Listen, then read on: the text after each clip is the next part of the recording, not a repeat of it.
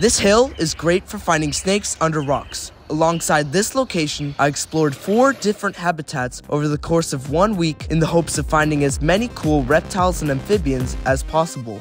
The first location I explored was the small creek. Immediately, I saw a couple of pickerel frogs in the water. These frogs can be recognized by the square-like blotches along their back. After taking a look at the frogs, I noticed a movement in the bushes. The cause for this movement was this large northern water snake. These snakes can inflict a painful bite, and because of the anticoagulant in their saliva, their bites can draw a lot of blood. However, these snakes are non-venomous, and their sharp teeth are mainly used to grip onto their slippery prey.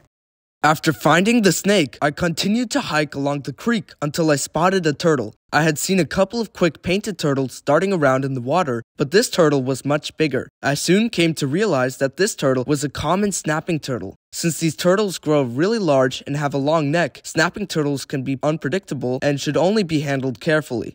These turtles remain hidden for most of the year, but can sometimes be seen crossing the road. After watching it for a while, it finally noticed me. Since I was so fixated on the snapping turtle, I didn't notice the green frog sitting next to me. The size of the tympanum was about the same as the eye, so this frog was a female. The males of this species are territorial and will fight other males to defend their territory. The next location I went to look for animals was a biking trail. On the side of the trail, I found this eastern garter snake. The bulk of a garter snake's diet include earthworms, although they also eat frogs and even small birds when the opportunity is provided. In defense, garter snakes will release a stinky musk in hopes of deterring predators. I continued to move along the trail until I ran into this painted turtle. This turtle was in the weeds where I was able to observe it up close. This turtle was most likely a female making her way to make a nest for her eggs. The last snake I found along the trail was this northern ringneck snake. This snake was sitting absolutely still when I found it. This ringneck snake was in danger of getting run over, so I made sure to move it off the road. Outside of the time they spend basking, these snakes spend their life underground, eating mainly invertebrates and salamanders. There were still more reptiles and amphibians I wanted to see, so I went to a pond I visit frequently.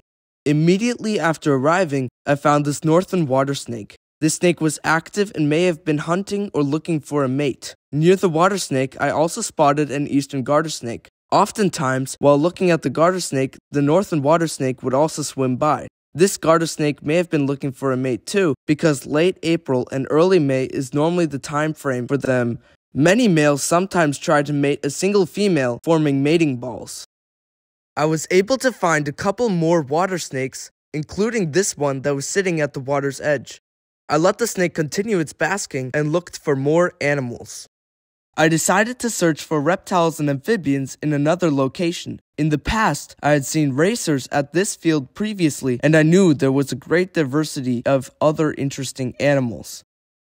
It didn't take long for me to find a group of rocks where I was able to find my first northern black racer of the year. Unfortunately, this snake didn't seem to be in the best condition and had a bad eye. It is important not to touch snakes with shedding issues like this one. This is because snakes like this could carry a disease such as snake fungal disease, and you wouldn't want to transmit or spread it. This racer was still a really cool find, and I continued to look for more reptiles. It didn't take me long to find another black racer. Unfortunately, it managed to hide under a large rock. In case the snake came back out of the rock from the same hole, I set up a camera that would show the snake emerging. Luckily, the racer slowly made its way back out from under the rock.